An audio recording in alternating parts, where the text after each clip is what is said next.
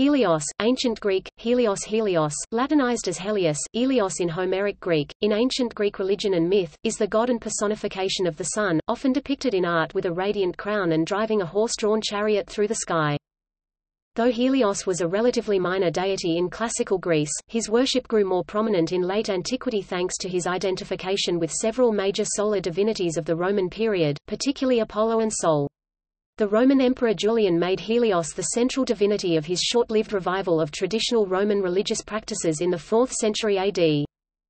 Helios figures prominently in several works of Greek mythology, poetry, and literature, in which he is often described as the son of the Titans Hyperion and Thea, and brother of the goddesses Selene, the moon, and Eos, the dawn.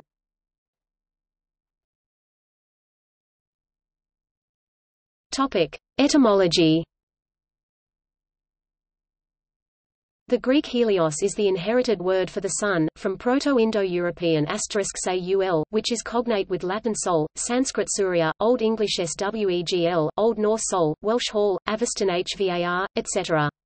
The name Helen is thought to share this etymology, and may express an early alternate personification of the sun among Hellenic peoples. The female offspring of Helios were called Heliades. The Greek sun god had various bynames or epithets, which over time in some cases came to be considered separate deities associated with the sun. Among these is Hyperion Superus, high up, Elector of uncertain derivation, often translated as beaming or radiant, especially in the combination Elector Hyperion, Phaeton, the radiant, Terpsymbrotos, gladdens mortals, and Hekatos, also Hekatebolos, far shooter, i.e. the sun's rays considered as arrows.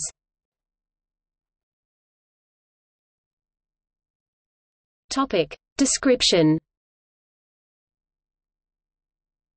Helios is usually depicted as a handsome young man crowned with the shining aureole of the sun, who drove the chariot of the sun across the sky each day to Earth, circling Oceanus and through the world ocean, returned to the east at night. In the Homeric hymn to Helios, Helios is said to drive a golden chariot drawn by steeds HH 31.14-15, and Pindar speaks of Helios's fire-darting steeds. Olympian Ode 7.71. Still later, the horses were given fire-related names, Piwa, Aeos, Athen, and Phlegon.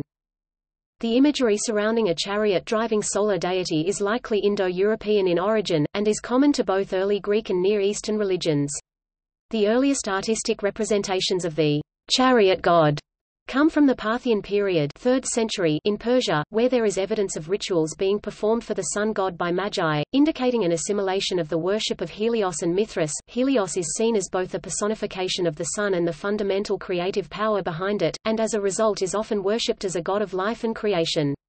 Homer described Helios as a god who gives joy to mortals, and other ancient texts give him the epithet gracious, Hilaros, given that he is the source of life and regeneration, and associated with the creation of the world. One passage recorded in the Greek magical papyri says of Helios, "The earth flourished when you shone forth and made the plants fruitful when you laughed, and brought to life the living creatures when you permitted."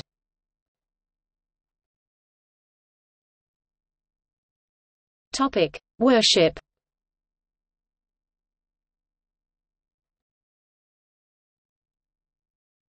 Topic: Archaic and Classical Greece. L. R. Farnell assumed that sun worship had once been prevalent and powerful among the people of the pre-Hellenic culture, but that very few of the communities of the later historic period retained it as a potent factor of the state religion. The largely Attic literary sources used by scholars present ancient Greek religion with an Athenian bias, and, according to J. Burnett, no Athenian could be expected to worship Helios or Selene, but he might think them to be gods, since Helios was the great god of Rhodes and Selene was worshipped at Elis and elsewhere. James A. Notopoulos considered Burnett's distinction to be artificial. To believe in the existence of the gods involves acknowledgement through worship, as Laws 87d, East shows. Note, p. 264.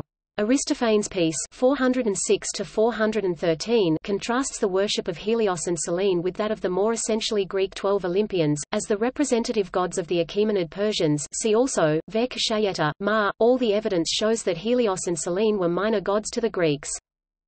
The island of Rhodes was an important cult center for Helios, one of the only places where he was worshipped as a major deity in ancient Greece. The worship of Helios at Rhodes included a ritual in which a quadriga, or chariot drawn by 4 horses, was driven over a precipice into the sea, in reenactment to the myth of Phaethon. Annual gymnastic tournaments were held in Helios' honor. The Colossus of Rhodes was dedicated to him. Helios also had a significant cult on the Acropolis of Corinth on the Greek mainland. The Dorians also seem to have revered Helios, and to have hosted his primary cult on the mainland. The scattering of cults of the sun god in Sicyon, Argos, Ermione, Epidaurus and Laconia, and his holy livestock flocks at Tanerum, seem to suggest that the deity was considerably important in Dorian religion, compared to other parts of ancient Greece. Additionally, it may have been the Dorians who imported his worship to Rhodes. The tension between the mainstream traditional religious veneration of Helios, which had become enriched with ethical values and poetical symbolism in Pindar, Aeschylus and Sophocles, and the Ionian proto-scientific examination of the sun, a phenomenon of the study Greeks termed metaora, clashed in the trial of Anaxagoras c. 450 BC, in which Anaxagoras asserted that the sun was in fact a gigantic red-hot ball of metal. His trial was a forerunner of the culturally traumatic trial of Socrates for irreligion, in 399 BC. In Plato's Republic 516b, Helios, the sun, is the symbolic offspring of the idea of the good. While the predominance of Helios in Sparta is currently unclear, it seems Helen was the local solar deity.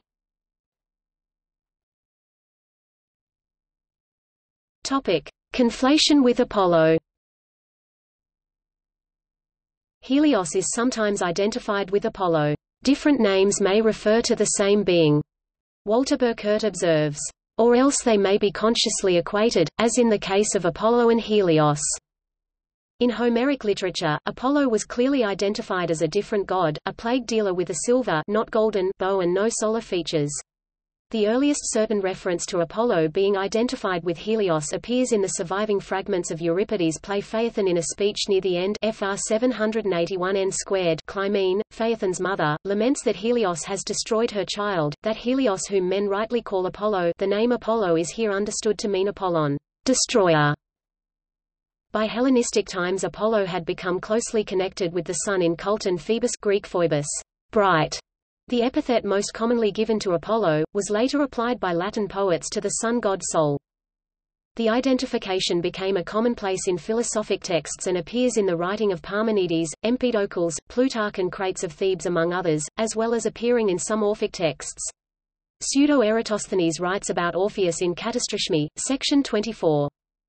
But having gone down into Hades because of his wife and seeing what sort of things were there, he did not continue to worship Dionysus, because of whom he was famous, but he thought Helios to be the greatest of the gods, Helios whom he also addressed as Apollo. Rousing himself each night toward dawn and climbing the mountain called Pangion, he would await the sun's rising, so that he might see it first. Therefore, Dionysus, being angry with him, sent the Basarides, as Aeschylus the tragedian says, they tore him apart and scattered the limbs. Dionysus and Asclepius are sometimes also identified with this Apollo Helios. Classical Latin poets also used Phoebus as a byname for the sun god, whence come common references in later European poetry to Phoebus and his car, chariot, as a metaphor for the sun, but, in particular instances in myth, Apollo and Helios are distinct. The sun god, the son of Hyperion, with his sun chariot, though often called Phoebus, shining, is not called Apollo except in purposeful non-traditional identifications.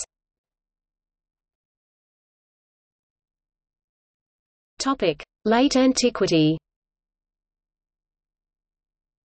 By late antiquity, Helios had accumulated a number of religious, mythological, and literary elements from other deities, particularly Apollo and the Roman sun god Sol. In 274 AD, on December 25, the Roman Emperor Aurelian instituted an official state cult to Sol Invictus, or Helios Magistos, Great Helios. This new cult drew together imagery not only associated with Helios and Sol, but also a number of syncretic elements from other deities formerly recognized as distinct. Other syncretic materials from this period include an Orphic hymn to Helios, the so-called Mithras liturgy, where Helios is said to rule the elements, spells and incantations invoking Helios among the Greek magical papyri, a hymn to Helios by Proclus, Julian's oration to Helios, the last stand of official paganism, and an episode in non-news Dionysiaca. Helios in these works is frequently equated not only with deities such as Mithras and Harpocrates, but even with the monotheistic Judeo-Christian god. The last pagan emperor of Rome, Julian, made Helios the primary deity of his revived pagan religion, which combined elements of Mithraism with Neoplatonism. For Julian, Helios was a triunity, the one, which governs the highest realm containing Plato's forms, or intelligible gods, Helios Mithras, the supreme god of the intellectual realm, and the sun, the physical manifestation of Helios in the encosmic, or visible realm. Because the primary location of Helios in this scheme was the middle realm, Julian considered him to be a mediator and unifier not just of the three realms of being, but of all things, which was a concept likely imported from Mithraism, and also may have been influenced by the Christian idea of the Logos. Julian's theological conception of Helios has been described as practically monotheistic, in contrast to earlier Neoplatonists like Iamblichus, though he also included the other traditional gods worshipped around the ancient Mediterranean as both distinct entities and also certain principles or manifestations that emanate from Helios. A mosaic found in the Vatican necropolis Mausoleum M depicts a figure very similar in style to Sol, Helios, crowned with solar rays and driving a solar chariot. Some scholars have interpreted this as a depiction of Christ, noting that Clement of Alexandria wrote of Christ driving his chariot across the sky. Some scholars doubt the Christian associations, or suggest that the figure is merely a non-religious representation of the sun.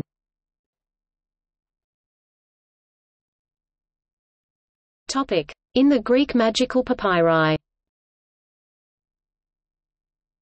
Helios figured prominently in the Greek magical papyri, a collection of hymns, rituals, and magic spells used from the 2nd century BC to the 5th century AD all around the Greco-Roman world. In these mostly fragmentary texts, Helios is credited with a broad domain, being regarded as the creator of life, the lord of the heavens and the cosmos, and the god of the sea. He is said to take the form of 12 animals representing each hour of the day, a motif also connected with the 12 signs of the zodiac. The papyri often syncretize Helios with a variety of related deities. He is described as seated on a lotus, decorated with rays, in the manner of Harpocrates, who was often depicted seated on a lotus flower, representing the rising sun. According to the Neoplatonist philosopher Iamblichus, sitting on a lotus implies preeminence over the mud, without ever touching the mud, and also displays intellectual and empyrean leadership. Helios is also assimilated with Mithras in some of the papyri, as he was by Emperor Julian. The Mithras liturgy combines them as Helios Mithras, who is said to have revealed the secrets of immortality to the magician who wrote the text. Some of the texts describe Helios Mithras navigating the sun's path not in a chariot but in a boat, an apparent identification with the Egyptian sun god Ra.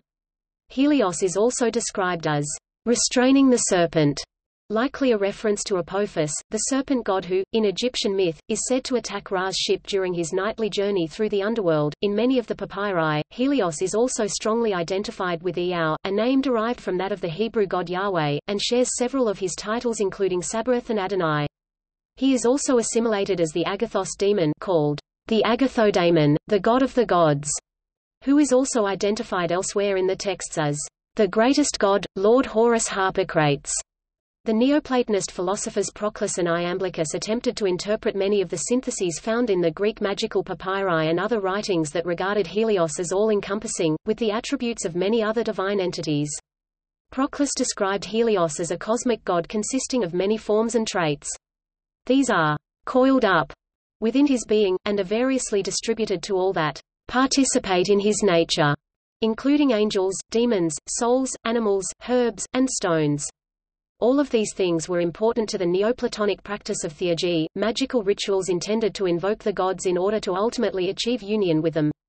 Iamblichus noted that theurgy often involved the use of stones, plants, animals, aromatic substances, and other such things holy and perfect and godlike. For theurgists, the elemental power of these items sacred to particular gods utilizes a kind of sympathetic magic.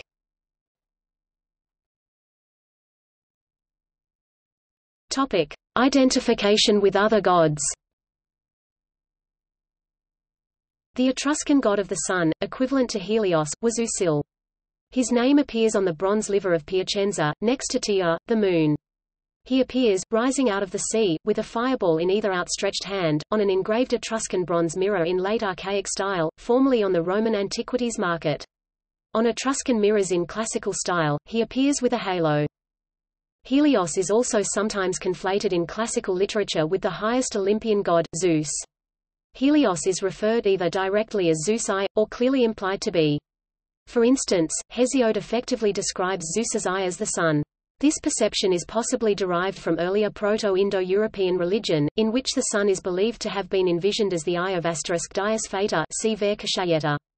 An Orphic saying, supposedly given by an oracle of Apollo, goes, Zeus, Hades, Helios, Dionysus, three gods in one godhead. When quoting this in his hymn to King Helios, Emperor Julian substituted the name Dionysus with Serapis, whose Egyptian counterpart Osiris was identified with Dionysus. On the basis of this oracle, Julian concluded that, "Among the intellectual gods, Helios and Zeus have a joint or rather a single sovereignty." Diodorus Siculus of Sicily reported that the Chaldeans called Cronus Saturn by the name Helios, or the sun, and he explained that this was because Saturn was the most conspicuous of the planets.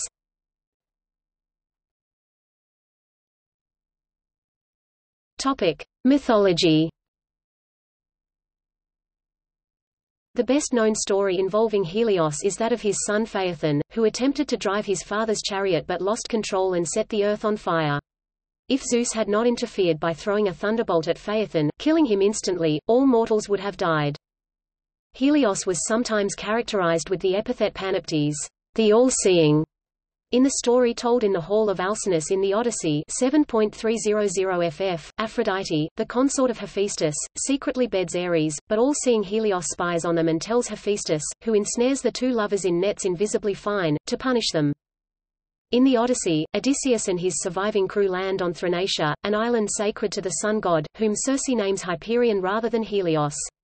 There, the sacred cattle of Helios were kept. You will now come to the Thrinacian island, and here you will see many herds of cattle and flocks of sheep belonging to the sun god. There will be 7 herds of cattle and 7 flocks of sheep, with 50 heads in each flock.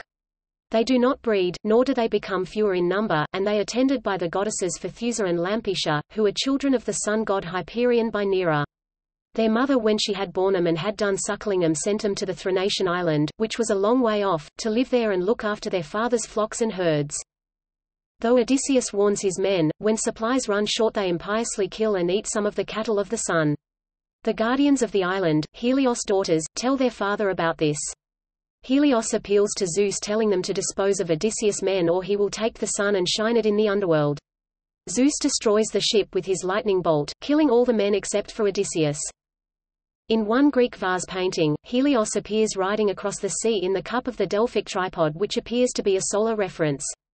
Athenaeus in Deipnosophistae relates that, at the hour of sunset, Helios climbed into a great golden cup in which he passes from the Hesperides in the farthest west to the land of the Ethiops, with whom he passes the dark hours.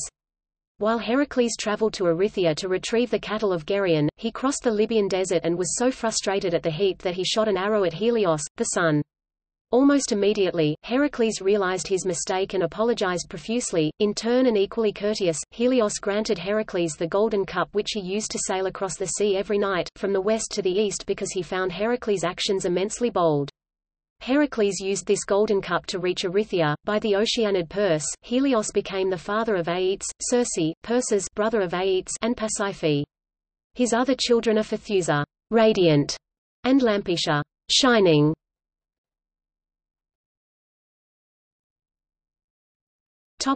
Consorts and children. According to Ovid's Metamorphoses, Clytie, sister of Leucotho, also loved Helios, but didn't have her feelings answered. Anaxibia, an Indian naiad, was lusted after by Helios according to Pseudo-Plutarch. Horses of Helios. Some lists, cited by Hyginus, of the names of horses that pulled Helios' chariot, are as follows. According to Homer, late 8th, early 7th century BC, Abraxas, *Thebio. According to Eumelus of Corinth, late 7th, early 6th century BC, the male trace horses are Eos, by him the sky is turned, and Ethiops, as if famine, parches the grain, and the female yoke bearers are Bronte, thunder, and Sterope, lightning. According to Ovid, Roman, 1st century BC, Phaethon's ride, Piwa, the fiery one, Eos, he who turns the sky, Athon, blazing, and Phlegon, burning.